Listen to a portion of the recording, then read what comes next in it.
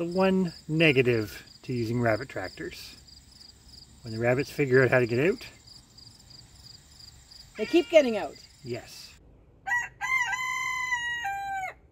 So today we're talking about rabbits and rabbit tractors again. We haven't really talked about the rabbits in a while, but from previous videos, most of you probably know, if you've been following along with us, that we're pretty big fans of the rabbit tractors. And we really like the design that we have, but there sometimes are some issues with it, and I'm going to show you here one of them, which is kind of our error, really, to be honest. So here's the tractor with the jailbreaker. And actually, this is not the first time that they've gotten out. You can kind of see there right at the front where the rabbit I just showed you at the beginning of this video escaped.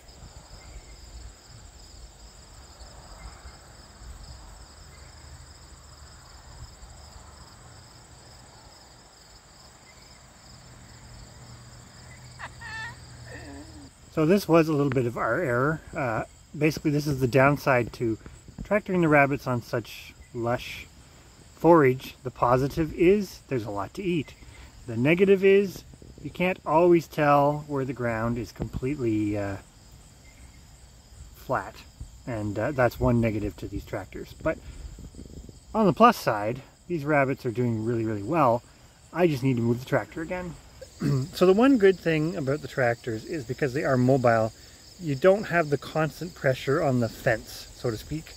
Because if you're moving this around multiple times a day, this kind of thing doesn't happen very often. We still maintain that these younger rabbits, these younger Dargent rabbits, aren't big diggers. But as you can see, if the ground's not flat, they might still be able to squeeze underneath the edge of the tractor.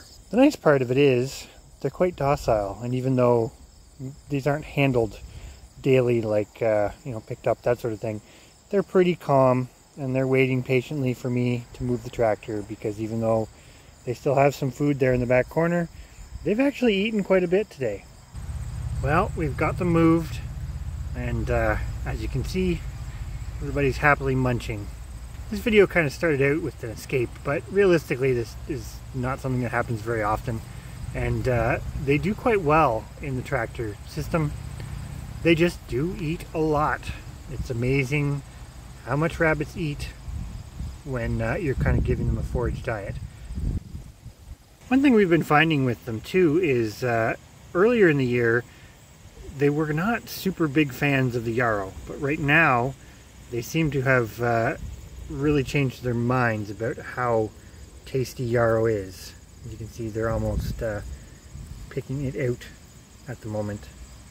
So this is maybe a good time to give you a bit of a peek as to what things look like in our rabbit tractor area right now, given that we're now the beginning of September, and for us, we've still got some time before the grass stops growing, but I think it's interesting when you see the difference here.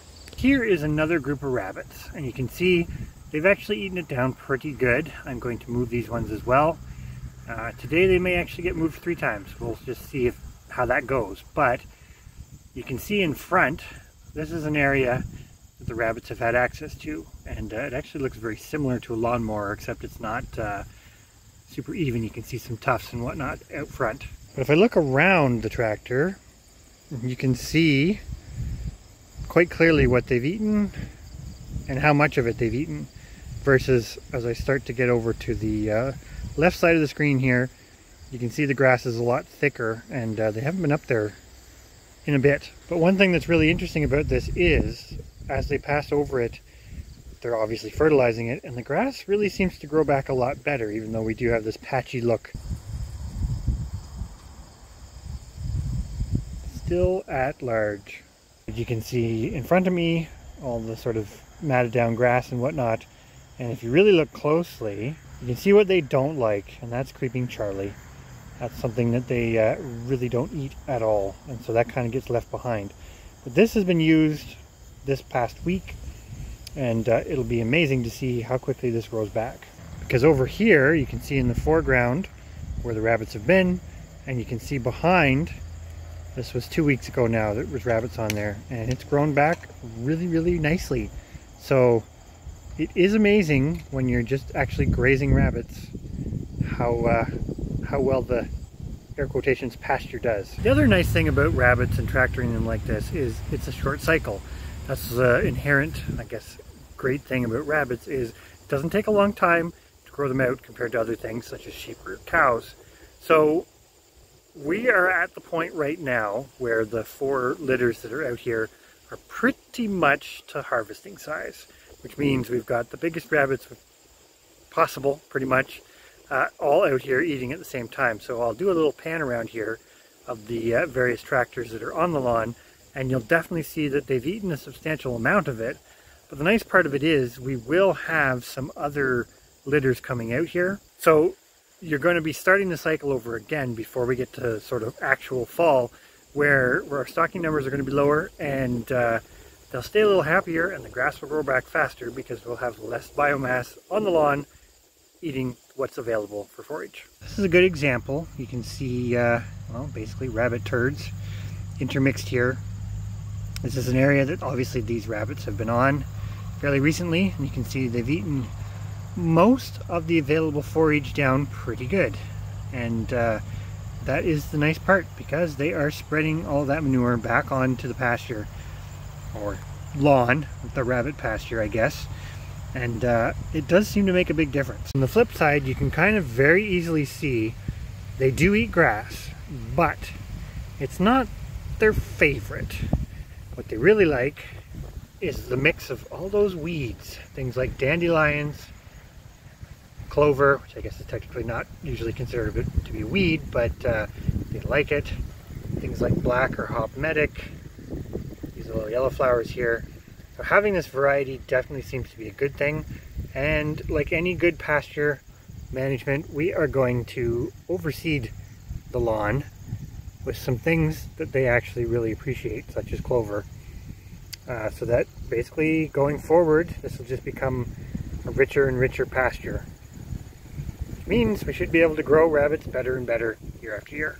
And one last example for good measure of the difference from where we move the rabbits to where we put the rabbits. You can see right in front of the tractor here is where the rabbits were moved this morning, and they've eaten that down pretty good, because when you look in behind and what they have now, they are doing quite well. And this is still one of those things that I think we've come to the conclusion, but it's a little different from what you tend to hear. For us, we've definitely found 2 of the tricks to growing rabbits, going to say to the biggest size fastest, for lack of a better way to put it, is space and food. The more food they have available, the faster they seem to grow. But we've been definitely finding with the Champagne d'Argents, the more space they have, the better they seem to grow as well.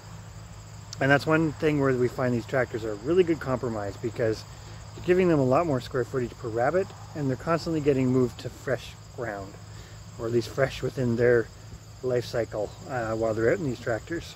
And it does seem to make a difference.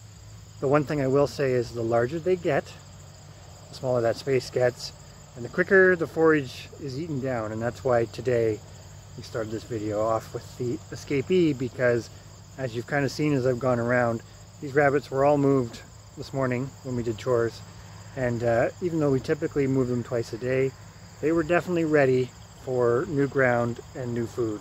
So we still haven't caught that rogue rabbit, but like all livestock, the grass is always greener on the other side of the fence, and that guy will fill up and he'll be a lot easier to catch tonight.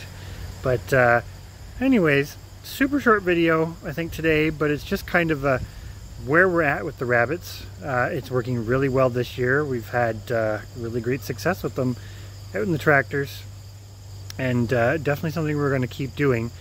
But it's interesting to see, when I say I call this pasture, but it's basically the front lawn. It's interesting to see how it changes over time with the rabbits basically having access to it. So it definitely seems to grow a lot thicker. And one thing we noticed during the middle of the summer, when it was kind of a borderline drought here, the lawn was actually the greenest spot, because the rabbits sort of ate it down, and amazingly it continued to grow back. So kind of an interesting observation. It stayed nice where the rabbits were. But on that note, I think that's kind of our video for today. If you haven't already, if you happen to find this video, definitely hit the like button, subscribe, because there will be more rabbit content. Although we kind of do it periodically throughout the year because, let's face it, a lot of the time there's not that much going on. That's the one nice thing about a lot of livestock. So on that note, hopefully you enjoyed this, and we'll talk to everybody later.